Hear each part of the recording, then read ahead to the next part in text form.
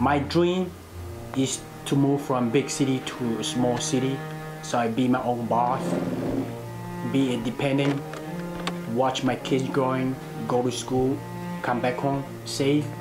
The people really love Arkansas and this part of the country because you go to a creek, you can still see the water being crystal clear. You can still see the rocks underneath the water.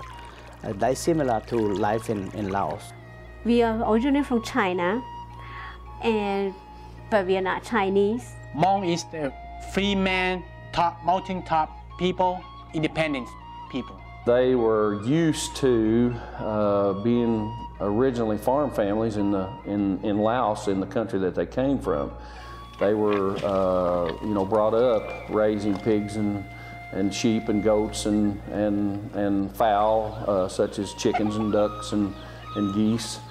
And they wanted to get back to that type of life, if possible.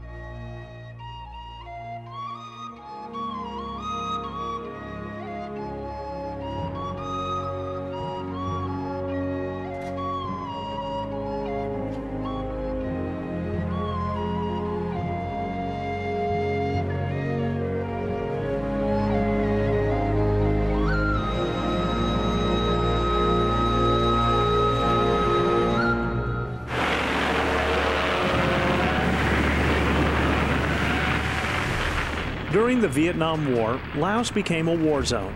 Although the country was supposed to be neutral, communist forces used the Ho Chi Minh Trail through northeastern Laos to transport war supplies to South Vietnam. This was right in the middle of where the Hmong lived.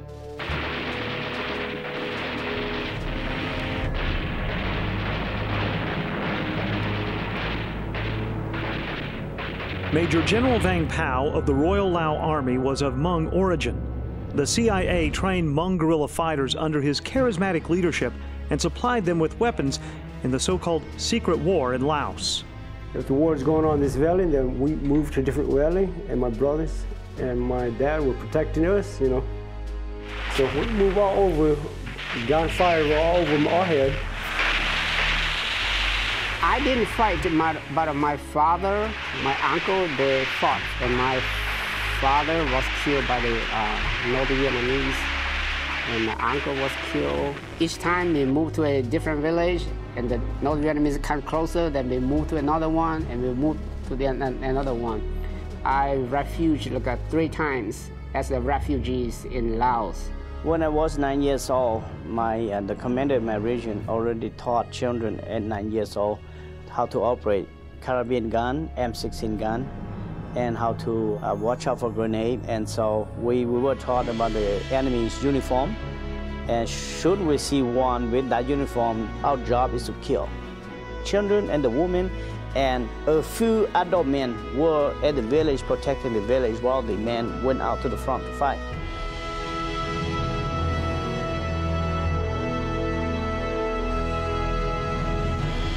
Yeah, when the U.S. pulled out and General Vang Pao first flew off in Laos to Thailand, then we started escape from walking because all my family are being in the army.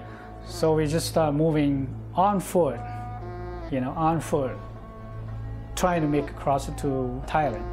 I was a little young kid, and then when we finally got to close to Vientiane there, the capital, we got shot by the Lao army.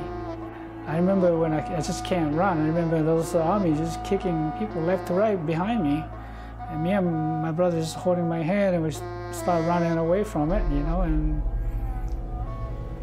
and all of a sudden my brother-in-law, my sister, they all disappeared. Just 2 of us. So we just followed the crowd. What it's important, and I always remember in my life, it's the more than 30 days that we have to travel from Laos to Thailand. During that trip, I saw lots of people dead. A lot of friends that we traveled together do not make it. A family of my brother's friends completely wiped out. Just only the husband arrived. The rest of the family members, about 6 people, could not make it. Some got drowned in the river. Some they could not swim, so the tube kind of float back to Laos, and the soldiers shoot them.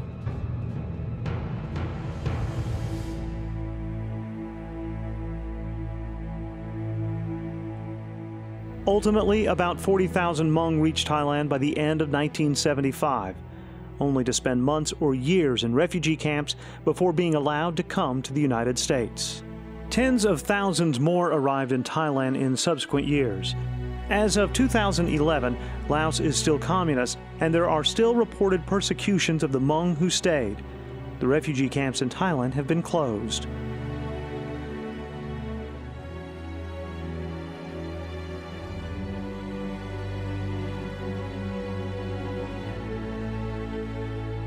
Once in the United States, it was a hard adjustment to go from a farm life without electricity or running water to a modern urban lifestyle, especially without speaking the language. Remember Sesame Street? Sesame Street is a big help to me. I turn it on, I learn A, B, C, and 1, 2, 3, you know, I mean, from Sesame Street. Life is horrible because you go in there, I'm the first one in Appleton West, first Hmong. And you know, you got some friends, you got some not a friend, you know, you got some people really don't like you. You know, I mean, they bump on you, they bully you. In addition, many were relocated to Minneapolis, St. Paul, Minnesota, to Wisconsin, and elsewhere with cold northern climates, far different from the Laotian highlands, and most ended up in urban areas. Why in the world I am put here? You know, where's my mountain? Where's my water? Where's my river?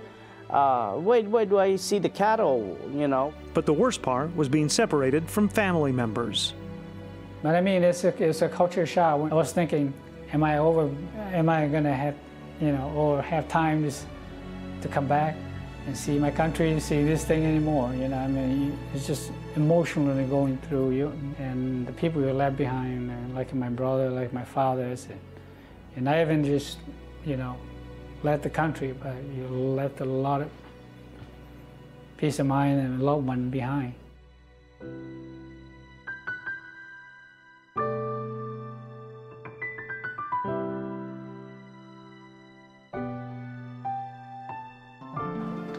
It's now been about 30 years since those early relocations.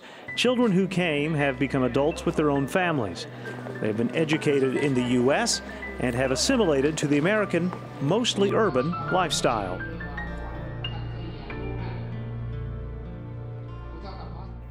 But there has been a dream to return to their agricultural roots and find a lifestyle more akin to that which they left. And in 2002 and following years, many relocated to the Ozark Mountains.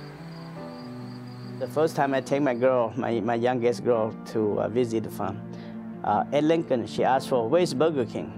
I said, well, we have to go to Fayetteville. She said, why so far? Why can't we just walk a few blocks and see Burger King and McDonald's? Sometimes I've had as many as 19 people standing on this front porch at 5:30 in the morning in 3 to 4 minivans, and we would just head out in a carpool with all the folks following me, and we would see, you know, 4 to 5 farms all the way from the Madison County, where I'm at, to the Oklahoma line, to the edge of Missouri, or over into Missouri. The move by the Hmong to the Ozarks coincided with the housing bubble in the U.S. economy.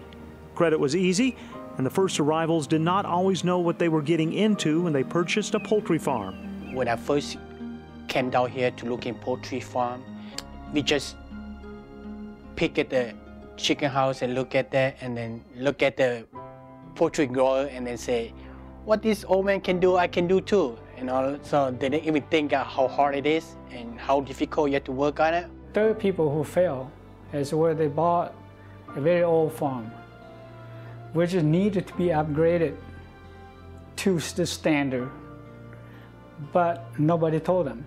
The realtor, the banks, the USDA, then they didn't tell anybody. Like my friend moved down here.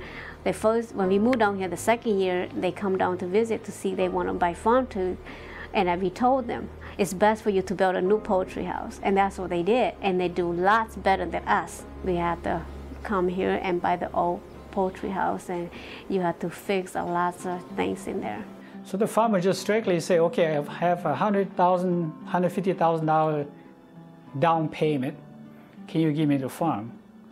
And they just say, yeah, and get a loan approval. And that's it.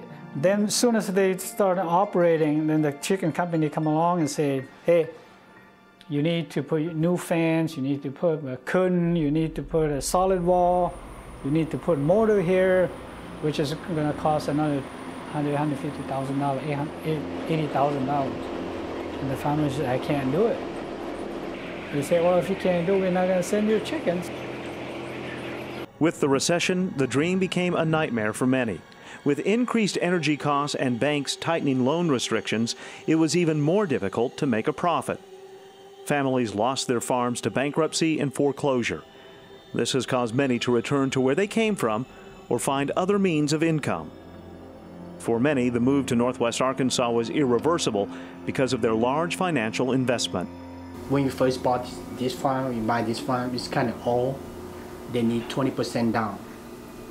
So we out of money, we had to find some money. we take our yeah, we withdraw all my retirement 401k to withdraw all those and pay all the penalty money to make the money down on this poultry farm. So it's kind of hard. Economies go up, everything up, but the poultry is the money for the poultry is not. Everything, the pound of chicken still, like when we first started 5 cents, it's still right there, and that will be the challenge for us for, I would say, for next 5 years. Because if the economies go up, the inflation up, but nothing, the poultry, nothing, then we won't not be able to survive. Back 2009, and all the USDA showing that we have well over 600 Hmong family who purchased chicken farm in the state from Missouri, Arkansas, the tri-state here. Mostly migrated in 2004, 2006. 7 slowed down. 8, 9 kind of slowed down. I could be wrong, but by the number that I look in the farm that I helped from, by the end of the decade, if 50% of all those survive, it's a miracle. It is very important that we know and appreciate these farmers, whether they are Hmong, whether they are Anglo, whether they are black or Hispanic. We must pay attention to what they do, because when they fail, our agriculture fails, and when agriculture fails, our economy fails. And when all that happens, America suffers. It is just as simple as that.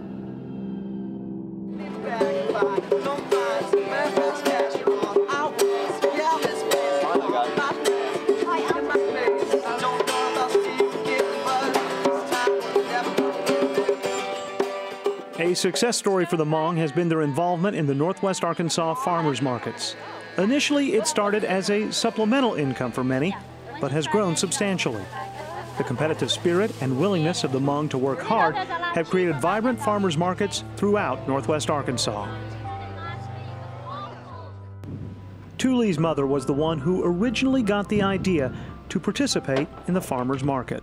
She loves to raise chickens and produce, but she's an older lady, so we didn't help her out. But when she went to the farmers market, she made like $30, $40. She was very happy.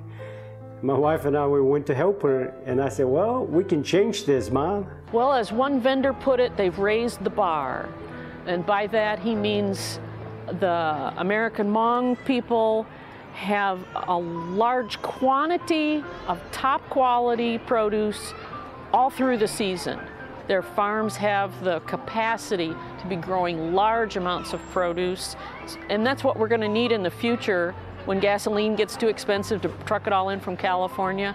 We'll need to grow it here for the people who live here, and I think their success will be critical to whether we're able to feed ourselves in Northwest Arkansas.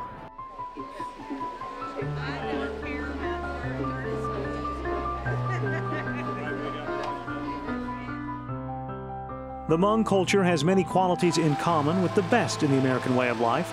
a strong work ethic, independence of character, and the desire to be one's own boss, a competitive entrepreneurial spirit, and a belief in the importance of the family, loyalty, honesty, trustworthiness, and education. The Ozark Hmong are also extremely loyal to the United States. We need to do many things to improve that we are a good people, such as, number one, we need to be good citizens for the nation and support the government of the United States. But the Hmong way of life has many unique qualities as well, particularly their clan structure, shamanistic religion, and colorful traditions based on their agrarian past. There are only 18 surnames or clans in the U.S., which are also seen as extended families. A person cannot marry someone with the same clan name as theirs, for example, even though they may not be related. And the members of the clan are called brothers and sisters, aunts and uncles. The social support provided by the families is important for keeping the culture. My plan was, when my parents moved down here, I was going to stay up there and go to college up there because, you know, I was a good student. But plans didn't work out. I didn't feel right being up there without the family. So I moved down here too. Many children no longer speak Hmong and are not learning the old traditional ways. But that often depends on whether there has been a close family member to teach them. My older two raised by my parents, and they speak and understand Hmong really well. My baby, we bring him down here when he was 2 years old, so he was like mostly by us and my two older ones, so 90% of the time he heard English, not Hmong. My grandma's always been that person that kind of keeps me back to my roots. She's the one that kind of reminded me where I came from, my culture, my religion, my language. So once she's there at the house, we keep that language there because she doesn't speak English. Use the ritual that we use for our ancestor that we will do every New Year. My dad can only do it, and my brother cannot do it neither. So like him, his dad's not there to teach him, so he doesn't have anybody to learn from. Nowadays, it's just like a improvised version of our culture. And I really think it's being diluted, and the students I know, we're really trying our best to not let that happen, but we really can't learn all of it either. And we really rely on the older generation to actually teach us, and we listen, but sometimes it's like the clash of the Hmong and the American culture again. And often there is a conflict between the old ways practiced at home and their life as an American young person. When I live out here, I'm like as Americanized as I am, but when I go back home, there's respect for everything. Like, you gotta respect your parents, and well, that's not really an issue, but my mom's a shaman, and I have to do a lot of things that most kids don't have to do. And I know I question sometimes too. It's like, do I really have to do this? I mean, we're in America now, and things are different, laws are different, and I really love our culture. It's unique, it's rich, but is it what I want for me and for my kids? And I think that's what everyone asks themselves, every younger generation asks themselves. I mean, next generation will disappear, and that's okay for me because this is not a Hmong country, or this is not Laos anymore. This is the United States. So my kids' generation will never speak Hmong anymore. Will change. Another change that immigration brought is that women are better educated. Younger women especially are becoming more assertive among the traditionally male decision makers. That back in Laos, the women follow the rule, obey the man. I'm grow up in United States, but I brought as a more traditional Hmong woman, and I obey my husband. I do a lot of things like my mom taught me, you as a woman, you have to play the role of woman, you have to be a good mom, be a good role model for your kid. Men steal the spring power and make the final decision. Like my family here, well, my wife, she's a breadwinner, but every decision that has to be made, it has to come to me. All the community would not accept if I do not make the decision. And still going on with the Hmong community too. Younger generation, it's about even. Nowadays, all the Hmong girls got to go to school because right now we're in the United States and every child has to go to school. And more women get education, higher education than the boys nowadays in the Hmong culture. Hmong people have mostly intermarried among themselves for cultural reasons. Yet more are marrying outside of the culture with the assimilation into American life. You really want someone who understands you and who's actually been through it too, and who's heard the stories and who's done it, you know. So I guess it's really important to marry a Hmong girl and start a family with them. To be honest, my daughter came and asked me. I said, I don't care. It doesn't matter to me. But the son-in-law, whatever I tell him, he better do it. Now, for that being said, I would prefer my kids to marry within the Hmong community. In the Hmong culture, when the parents have something to do, they say, and a son-in-law better show up and do it. I'm not sure other culture if I could do that to my son-in-law or not. For us, love, it doesn't matter what color, what language, who you are. As long as you love each other, you work things out, will be great. So biracial or by marriage is not a problem for us, for me, or for him. But for older generation, for my parents, yes, it's really hard. The Hmong culture will always be with me. Like I love my culture, I love my language. That's something that I will never throw away. I think a little bit of all of us want to keep our culture alive. You know, some of my friends can't speak it, but they still wear clothes to the New Year. They still, you know, they still eat Hmong food.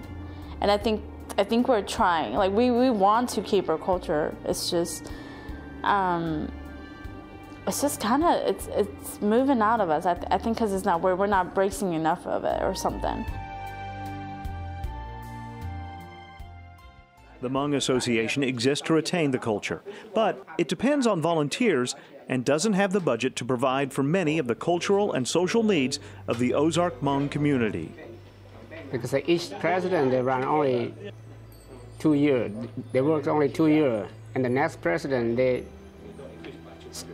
begin the work again and again. So when they got experience, and they quit. We try to get some funding to serve the people, like employment, or somebody who need like a transportation or interpretation or translation. But in Arkansas, it's hard to get funding from the states or federal.